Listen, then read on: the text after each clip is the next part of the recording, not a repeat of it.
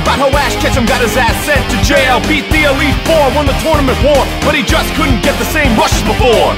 That and depressed, his life had gone south, so he turned to Pikachu and then he punched him in the mouth. He felt so alive, he felt so real. He beat all his Pokemon with his fist of Registeel. He got arrested for domestic violence. It was a crazy motherfucking cat turn of events. He said that Pikachu's bruises happened on the stairs when he fell. The cops like grand bullshit and threw that bitch in a cell. Rock on, this is a fucked up tale of Pokemon gone wrong, gone wrong.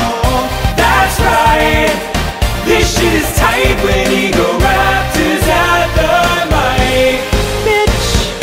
Ash was in trouble as soon as he arrived. Magna might not make it out of prison alive. His lawyer ran in with a big state trooper, bringing fiery news like Charmander and Cooper. It's your lucky day, Pete, you're posted to bail. So Ash found his little friend outside of the jail. But Pikachu was different, he had mentally snapped. Ash was chandelier into his deadly trap. Pika pulled out a gun and then he said with the cry, "Suck a yellow dick, bro, I choose you to die." "Don't do it," yelled Ash, "you know I got your back." But Pika pulled the trigger, shot him twice in the sack.